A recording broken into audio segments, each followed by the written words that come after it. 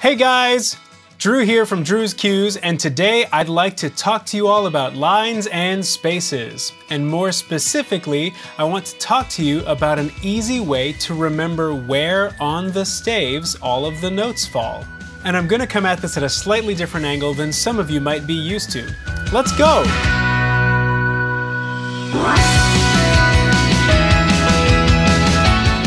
If you've never seen a piece of sheet music before, here is what a piano score looks like. Notice that there are a bunch of lines that go horizontally along the page in sets of 5 lines. Each of those sets of lines is called a staff. In piano music, these are most frequently grouped in groups of 2 staves with a little bit of space between them. They also most frequently have a squiggly S-looking thing on the top one and a hook-like thing on the bottom one. And then there are some numbers and some other symbols that we're going to completely ignore in this video. Those symbols are the key signature, and if you want to know more about that, check out my video on key signatures here. Frequently, when we're learning about where notes fall on a staff, we start by looking at the treble clef, or that squiggly looking one, and then we look at the bass clef, or that hook thing, and then we put them all together. But today, I want to come at it sort of from the opposite direction. Imagine you and a friend are having a conversation about creating a system to both write and read music. Okay, so we need something graphical that can show notes moving up and down and moving forward in time. Okay, graphical. Well, graphs have lines, so we need a bunch of lines. Let's start with a bunch of horizontal lines. Here, I have 13 lines going across. Now, we need to decide where the notes go. Someone once told me that there's a note called middle C. Let's go ahead and put that right on the middle line.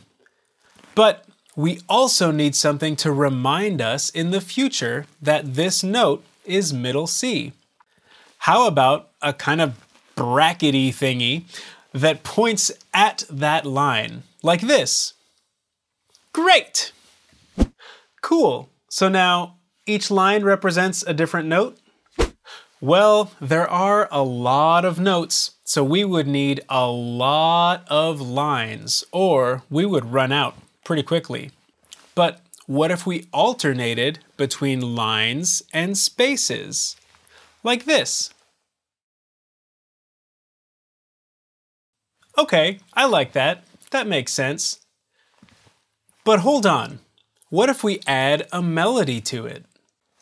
It's going to start getting pretty cluttered and confusing, and some of those higher and lower notes are getting farther and farther away from middle C. What might be an easier number of lines that you could recognize instantly? Let's just say 5 lines with 4 spaces. So, how about we take away the top line, and we take away the bottom line, and take away the middle line? That leaves us with 2 groups of 5 lines. But that line was our middle C, and you just got rid of it. That doesn't seem wise. I didn't really get rid of it though. It's still there, and when we need it, we can just add an extra line like this. Great. Okay, so this is looking cleaner and simpler. But without that middle line, there's nowhere for our C clef to go. Now what do? Let's find 2 new symbols to help remind us where all of the notes are. We know that the second line on the top staff is a G because it's 5 notes up from middle C. So, for now, let's put a G there. And the second line down on the bottom staff is an F because it's 5 notes down from the middle C. So for now, let's put an F there. I mean, I guess that works, but that old C clef looked so fancy and pretty. Can you fancy this up a little bit? Sure, we can do that. How about this? See, the treble clef looks kinda like a G, and it wraps around the G line. Treble comes from the Latin word for triple. The highest part in three-part counterpoint was called the treble part. It's also the highest of the three clefs. And the bass clef kinda looks like an F and wraps around the F line, and the two dots also surround the F line. And bass, of course, comes from the same root as the word bass, and is the lowest voice and the lowest of the three clefs. And voila! We have two staves with 5 lines each with a symbol at the beginning to help us remember where all of the notes are, and with middle C right in between the two of them. And with these grouped together, plus some extra ledger lines on the top and on the bottom, we can get to all of the notes on a piano. Armed with this knowledge, you will never have trouble figuring out what notes are where again. I hope you enjoyed this. Wait! So now we know how to read and write the notes up and down, but how do we know how long they are, or how fast to play them? Ah, that will be a good topic for another time. Check out an upcoming video on rhythms and how we chart how the music moves through time.